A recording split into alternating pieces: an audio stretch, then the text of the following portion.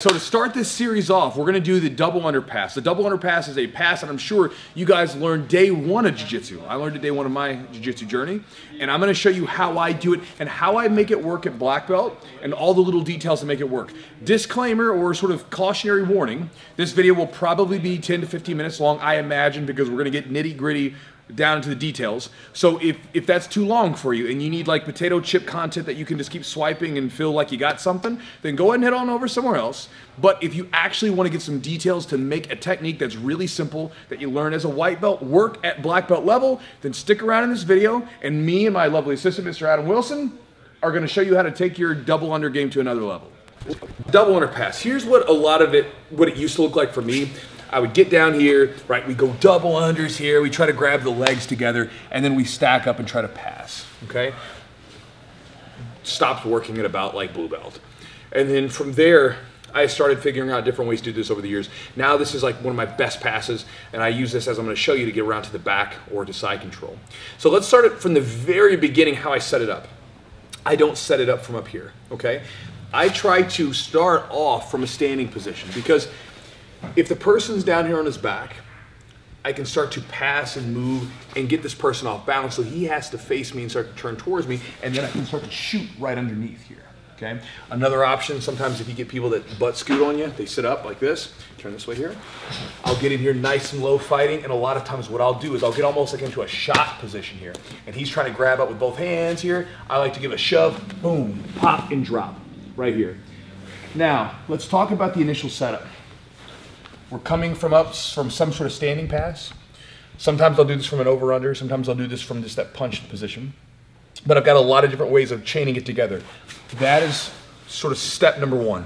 If you want to take a technique that is really basic and you want to make it effective, a really good way to do that is to chain it together with other techniques that then sort of make it like, it makes it more advanced because you're attacking multiple different situations at once, right? Now, with that said, the initial drop, the position I'm really trying to get to when I start off this double underpass is gonna be really low. So the problem with the double underpass is if you get here, you're running into the hamstrings and the hips, and if he drives away from me, yeah, he can just snake away from me. So that's the issue. So to get past this, I get down really low. And my goal is gonna be to get this hand across to the hip. I'll show you how to do this in a second. But by doing this, if he tries to get away from me, it's really difficult because I'm way up under the legs here. Notice where I'm underneath here, under the hips, going across. This is much more difficult for him to get away from me, opposed to if I'm up here, okay? So that's like a big deal. That was a big breakthrough for me with my double underpass. Now, most of the time, I do a little hip switch here to get across. So a lot of times I'll get into this position where I'm real low and I'm trying to lift. And when he starts to push, I will do basically a sit out here underneath. Notice that I'm not like this because then he would be easily able to knock me off balance. My hips are back. So I have forward drive, but I'm still underneath of this leg here. At the same time, on this other side, I'm grabbing this hip, this belt, whatever, and I'm pulling it in tight. From here, I can reach across. Now, if it's the gi, I will grab the far lapel wherever I can get a hold of it. I don't need to go too high. I actually like to be a little bit lower to keep the elbow tight because it gets rid of the space here. If I'm out like this, he can start to weave his hand in between, give me trouble. If I'm here, I'm closed off, okay? On the other side, so I did my little hip switch here, got across. This hand will be grabbing the belt, the gi, or just the thigh, anything around here. But again, if it's the gi, I'll make use of it. And again, I'll show you guys the no gi options in just a second. From here, I've got the position I need. Now, I'm not going to immediately try to drive up. I'm just going to come back here. Now, this is not necessarily your traditional double stack pass. This is more of like a one stack pass, but we're setting it up from the initial double under position. Now from here, once I get this grip, I'm holding here and here, I am gonna start to drive this knee either to his face or over top of the shoulder, okay? If I go to the face, I'm gonna probably try to make it a side control finish. If I'm going over the shoulder, I'm coming around to the back.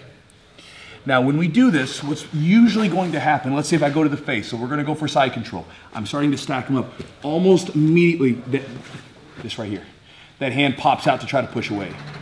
And I did in one tournament, This is how I won that match. I got here and started literally doing this and just kept driving until the guy got tired, right? Definitely not the way that you want to do it. So here's a little detail that makes it really easy to clear that. Once I get around here, as soon as I run into that hand, I'm gonna bring my leg closer, step up, cut with the knee, and slide down into a side control position. Now, what's nice about this is that hip grip that I just had, that I started off with, I still have it. And what's nice about this is as soon as you pass side control, one of the things you have to be really focused on is if he turns back towards me, right here, this hip is blocked. Anytime you go to side control, this near side hip and leg, you have to be doing something to block it. This can be your hip, your knee, or your hand. And so I'm starting off with that grip across the hip, which is gonna help me block it. And I can get under here and get good control. Also, kind of going back to that, I call it a shin cutter. Anytime you're in a position where you're passing and you're coming around to side control and this person is like out here like this, especially when you're in like a standing position or almost standing, you can always walk around, bring the knee up and cut. When you do it, the key to doing this is that you have to be able to bring your leg around in a circle. So let's say if I was passing here and I brought it around, I need to bring this other leg in, bring this knee out and around, boom. If I don't bring my leg close enough, I can't take my weight off the leg. But by bringing my leg almost in the middle of my body, I can bring it, and I want to go right into the bend of the arm. So one more time on this, right? So again, kind of going through it. I'm starting off standing. I might be going for my Toriando bullfighter. He turns towards me, boom. I shoot in for a double under here. He starts to defend that, boom, shoot underneath here. Again, chaining it together with multiple things. From here, I get my grip across, coming up, beginning to stack, stack, stack, stack. He pushes against that hip. I'm gonna bring this leg in, cut across, bang, drop, and then go. It's money, great pass. Now, let's talk about if I wanna take the back. So this is gonna be a difference. And a lot of times, you'll know if you're gonna wanna go for this, depending on the style. Adam's not a super flexible dude who likes to like invert and everything else. But if you go against someone who's like an inverter, someone that likes to flip upside down and everything else, this next one's gonna be really, really good, okay? So here's an issue that I ran into when I was working with this pass. Chad, my old black belt, he used to do this to me all the time. I would pass, start to stack, they would push off to the turtle, and then there would be this moment where I can see the back. And as a back hunter, I hunt for the back, I was excited, I'm like, yes! And then from there, I had this grip here, I would try to switch to this one, and he's continuing to move, and a lot of times I would lose it, right? Happens a lot in competitions. So instead of getting rid of the grip, I'm gonna use the grip the whole time, okay? So check this out. So we get in, we make our switch here. Let's come around to this side right here.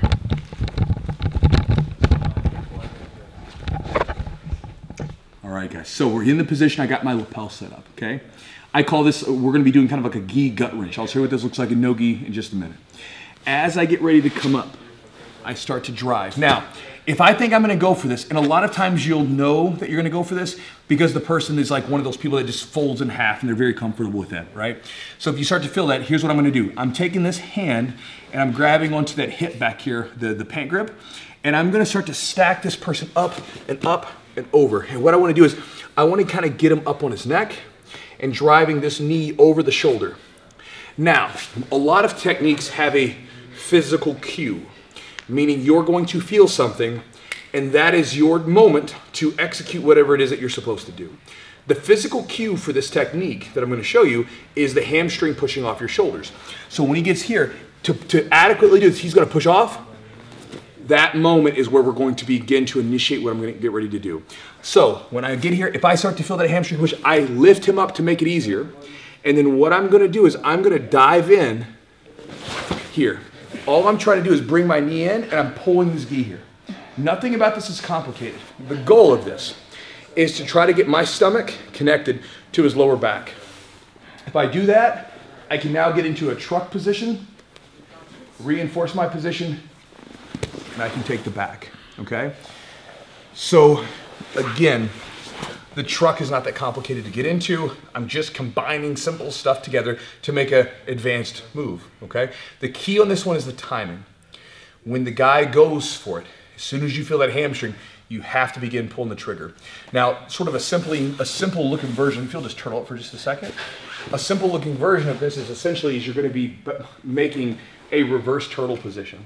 I've got this gi going across, and I've got this grip here. All we're doing is shooting our knee in, sitting back to our hip, pulling him to us, and putting your leg inside.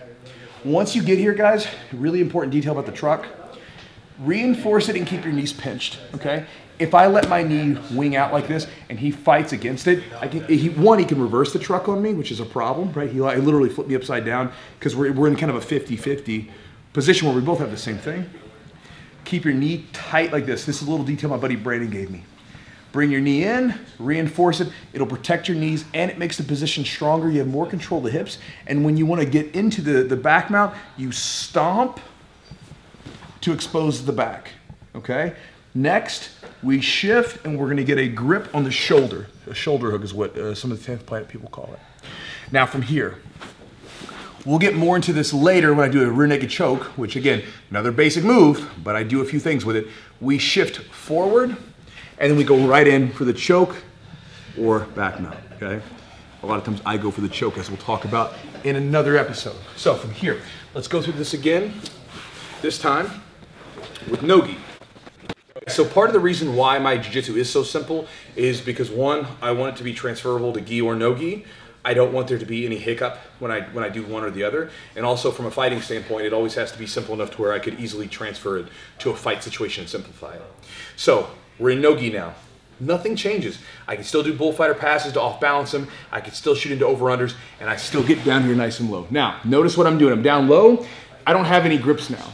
So it's gonna be all on the hips here to initially. When I make my shift here, the difference is gonna be now I'm gonna use an S grip here. What's nice about the S grip here, opposed to a gable, is the S grip allows me this ability to pinch my elbows together. This, not as much. So when I'm getting across, I can elbow pinch depending on what I need. Sometimes I can be tighter, sometimes I can be looser. From here, I got the grip. Now, when I come up, it's the same idea. I'm either gonna drive across, and again, that wouldn't, if I wanted to go across and do the windshield wiper, it's no big deal. Here's what's gonna change with the gi version of the gut wrench, right? It's because earlier I was grabbing like this time I'm here. I wanna keep this lock here by the hip here, okay? I don't want it out in front. If it's out in front, it's way too easy for him to break because he can start to use his hands here and fight. Down here, if I'm down here like this, super hard to get to, protected, I'm gonna get him up. Now, from here, no difference. He starts to push off, boom, lift, shoot the knee forward, pull him into us, nice and tight. And check this out, sometimes you'll run into this situation where you can't quite get it in, push this leg down to hook, and there you go. Now, you let go, shoulder hook, and we go right in. So let's look at this one time through at a smooth pace all the way to the back. So I've got a guy that might be here. I'm going, boom, shooting in here for the double under. He starts to push my head away. Bang, dropping in, stacking up here. That's it. It's basic. Now, think about the things that we did there that take that basic move and make it into advanced stuff, right?